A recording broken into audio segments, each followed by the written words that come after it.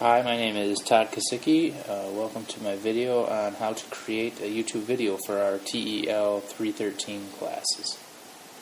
The first thing you're going to want to do is make sure that you take your assigned readings, read them thoroughly, and then create your slideshow of the main topics and ideas for each reading.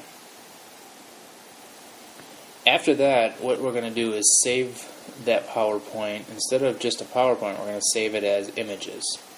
To do that, you'll go to File, Save As. You're going to give your title, your presentation a title in the Save As box. Make sure it's something descriptive so that you can find it later. There's a drop-down menu called Format.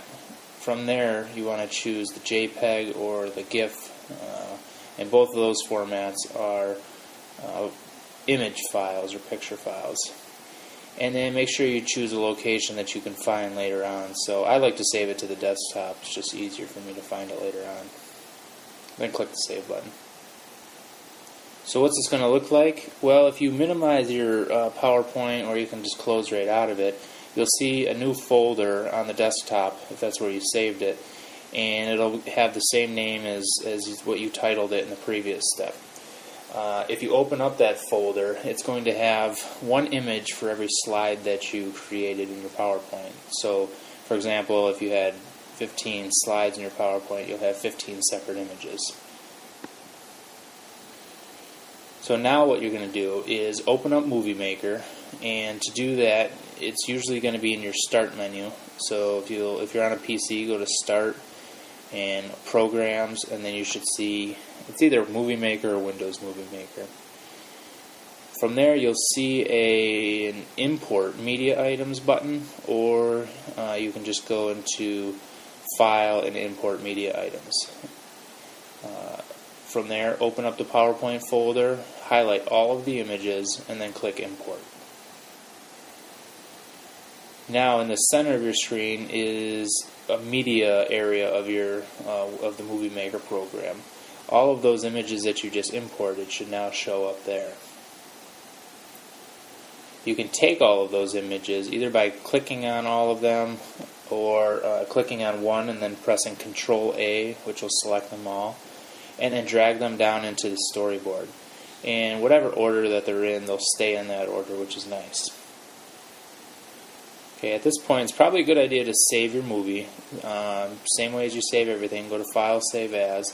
Make sure you save it to a spot where you'll be able to find it later. Again, I like to use the desktop.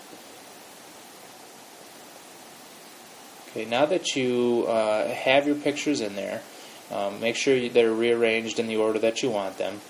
You're going to want to narrate your PowerPoint show. Now, for this activity, you're going to be using this audio here, but in the future you can narrate right in Movie Maker by going to Tools and then Narrate Timeline. You can also click the narration button. Then you want to go ahead and narrate your video, and then click the Stop Narration button when you're finished. After you stop the narration, it's going to ask you if you want to save that audio. Make sure you save that somewhere, again, convenient, so that you can find it later. This is saving it as a separate file, just your audio file, so that you can use that later on if you want to. Okay, again, save your work. If you've already saved it as a file name, then you can just click the Save button or File Save. For this activity, I already created the audio for you, so you can import it the same way that you imported the images by clicking the Import Media button, finding the audio file that I created for you, and then opening that one or importing that one into your movie. Okay, now that you have your pictures in and you have your audio in, it's time to clean it up a little bit. You can go through on the timeline view and drag your images, the length of the images, to make them longer or shorter so that they line up with your audio.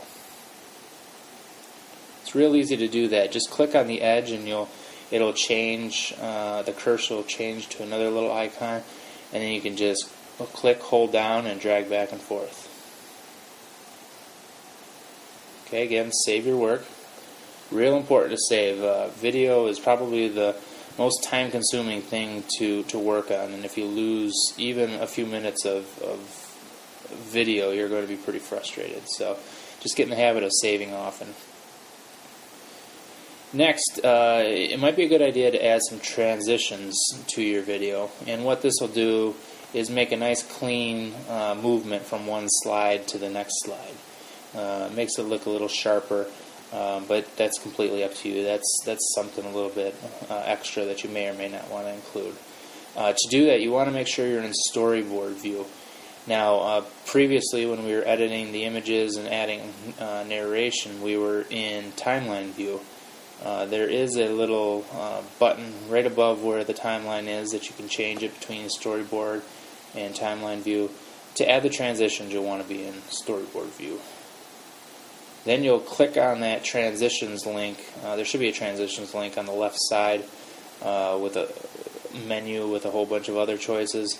Click on transition and you'll see a bunch of the different transitions that you can play around with. When you find one that you like, just drag it into the space between the two images.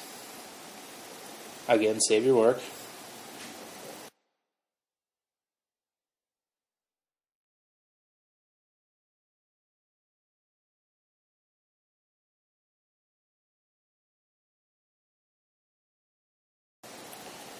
Okay, so now if you are happy with what you've done, you can preview it. There is a preview window on the right side of Windows Movie Maker that allows you to take a look at all or pieces of your movie. So go ahead and click on the play button. Watch your video and see if there are any changes you want to make. If not, and you're satisfied with the way your movie looks, you're ready to publish. There's a couple different ways you can publish your video. First, there is a Publish Movie button on the top of your screen. If you don't see that, then you can also always go to File, Publish Movie. Once you do that, you'll get a new screen. Make sure that you click on the Select This Computer button or choice and then click Next. The next thing you'll want to do is give the file a name and where you want to save it to. Again, desktop is probably the easiest to find.